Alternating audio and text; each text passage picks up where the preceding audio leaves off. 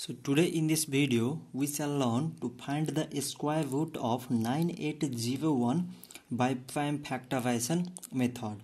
So first of all we shall find out the prime factors of 9801. So it is 3 times 3 means 9 and 8, so 3 times 2 means 6, remainder 2, 2 times 2 into 0, 20, 2 times 6 means 18, remainder 2, 2 1 21, 3 times 7 means 21.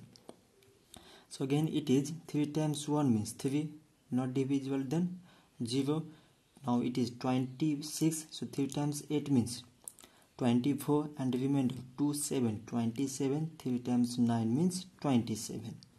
So again it is 3 times 3 means 9, remainder 1 8 18, so 3 times 6 means 18 and 3 times 3. So again it is 3 times 1 means 3, 3 times 2 means 6 and 3 times 1 means 3. So now its prime factor is 11 times 11.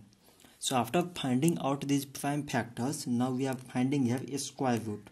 So a square root of 9801 is equal to, from these prime factors we can write 1 2 3 4 times 2 here.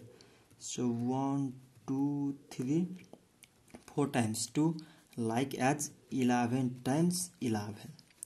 So by writing all these prime factors, now we make the square of all these prime factors. So 3 into 3, 3 square, 3 into 3, 3 square, and 11 into 11, 11 square.